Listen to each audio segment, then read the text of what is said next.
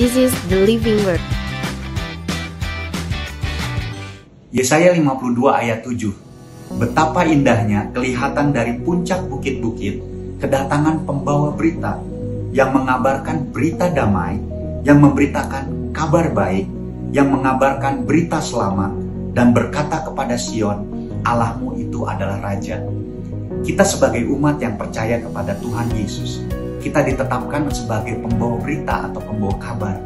Kabarnya bukan kabar sembarangan, tetapi kabar baik, yaitu Yesus yang menyelamatkan, yang memberikan damai, dan memberikan pertolongan bagi kehidupan kita.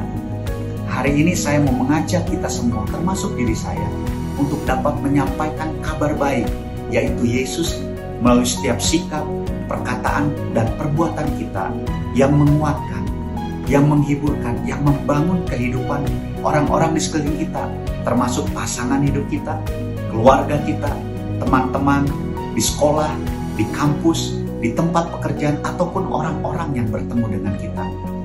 Mari terus menyampaikan, memberitakan kabar baik mengenai Yesus, sehingga setiap orang bisa diberkati dan bisa mengenal kepada Yesus.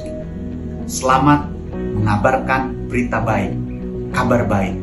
Roh Kudus menyertai dan memampukan kita semua. Tuhan Yesus memberkati.